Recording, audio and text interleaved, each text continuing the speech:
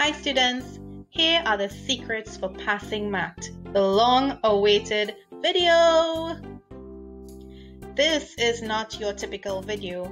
I want you guys to know that these strategies are timeless, that have been noticed by any teacher out there who's been teaching for a number of years.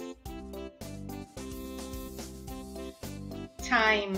Studying in small chunks can actually maximize your brain potential. Doing long periods in excess of 6 hours quickly tires your brain. Think about it.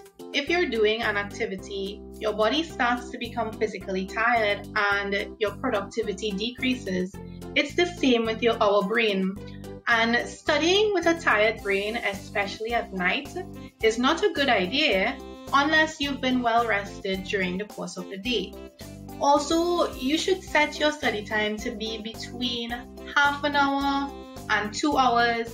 A lot of literature out there shows that this is the period in which the brain absorbs the most information, and after about 2 hours is when your brain tends to become fatigued. Another important secret to passing any subject, especially maths, is practice, practice, practice. Now, when you're doing this practice, you have to be very routine. You must make sure that you dedicate a specific time period, such as half an hour till 2 hours.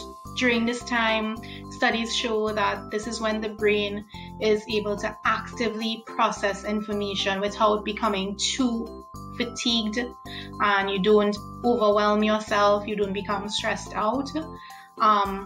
Also, practicing allows you to fine-tune your skills at completing a question. You may notice that when you attempt a question the first time, it takes perhaps sometimes a half an hour to be able to get it done.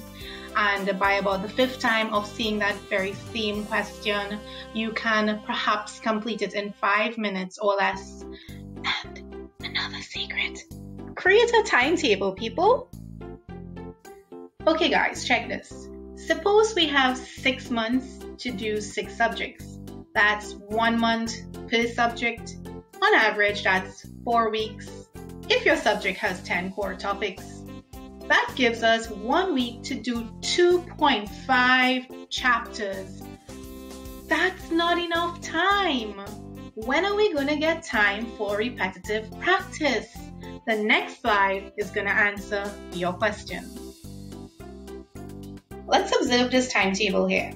So we have 1 day during the week left out for rest because our body needs it.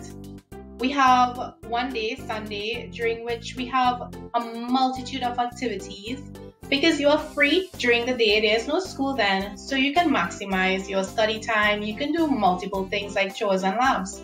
Then during the course of the week when you are at school and you have no choice but to revise and study on the late evenings, try to get rest when you reach home, perhaps at 4.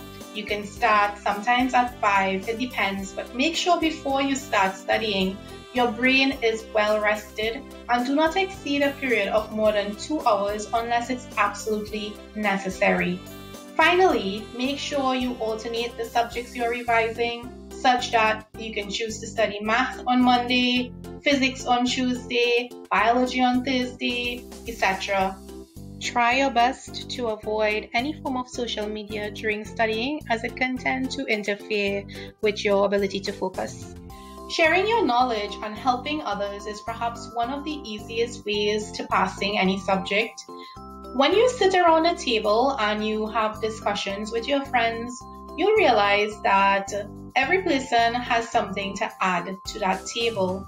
Perhaps somebody may have a point that you didn't know.